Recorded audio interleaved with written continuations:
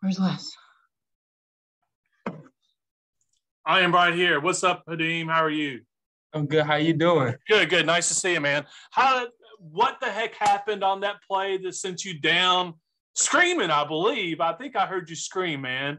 I did. So I kind of have a similar injury last year at Ole Miss, but on my right knee, but I ended up spraining my MCL, so I was a little nervous because that took me pretty much like the second part of the season. I didn't get to finish it.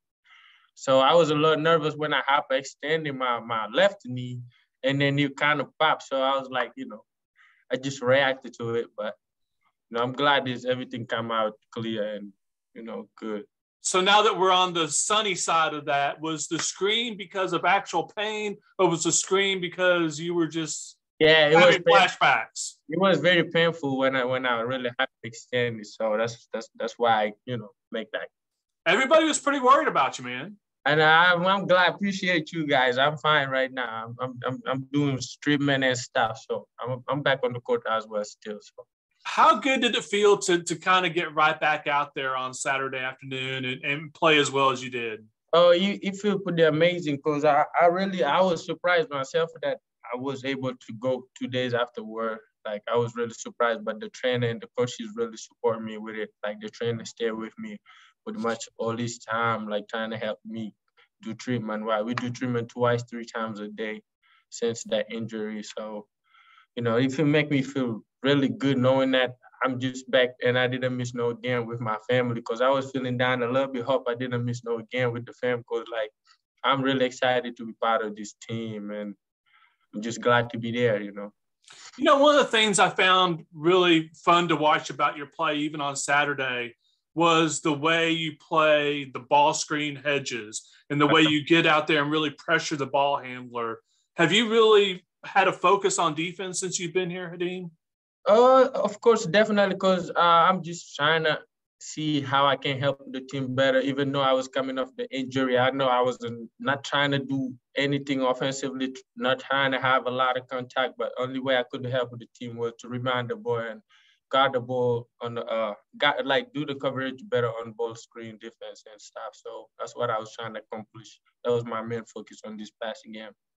How good was it to see Matthew actually get in there and play a little bit? Man, that was very exciting. Really, we're missing him. I'm glad he's back on the court with us as well. He's going to be a big factor for us. Like I'm just glad to see Matt out there. He get me excited.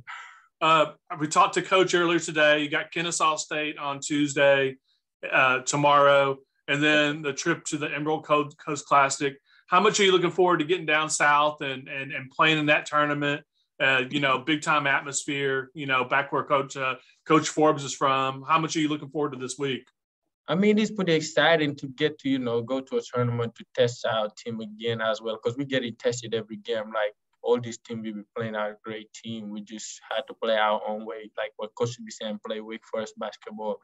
That's what we're trying to do. But at the same time, he teach us one thing, to just take the games one game at a time. It's fun to look forward to this tournament, but at the same time, personally, I can't right now. Like I'm excited, but at the same time, I'm excited about the game tomorrow better than Florida. But Florida after the game tomorrow at maybe 11 p.m., then I can start thinking about the tournament coming up on Wednesday. Yeah, Coach Forbes will probably be mad at me for asking you about the tournament. Now you all good. Don't worry. You got a right to ask what you want to know. I guess, prior to going down with the injury, you were having a pretty nice game on Wednesday. If I remember correctly, you scored 12 points in the first half. Right. What was going good for you, man?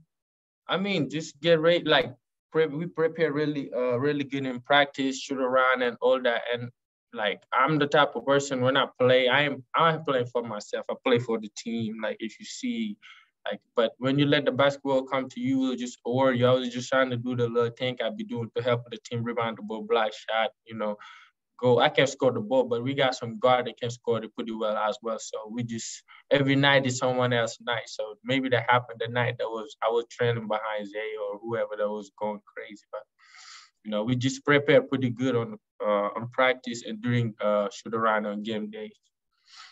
how does it feel, I guess, to be on a team where to this point, everybody kind of has that attitude, like we're about the team, we're not about ourselves. That seems like a pretty unique trait, right? It feels amazing because, you know, now you don't have to worry about trying to get guys together to join or to buy into the culture. Like everyone buying in, that make it even easier to roll. Like we all rolling on the same way. We all have the same mindset. We all have the same positivity, and then the same way we thinking toward what we're trying to accomplish as a team. Cool. I'm good, man. Have a good evening. Thanks for your time, Khadim. Thank you. You have a good one. Thanks, buddy. Thank you. All right.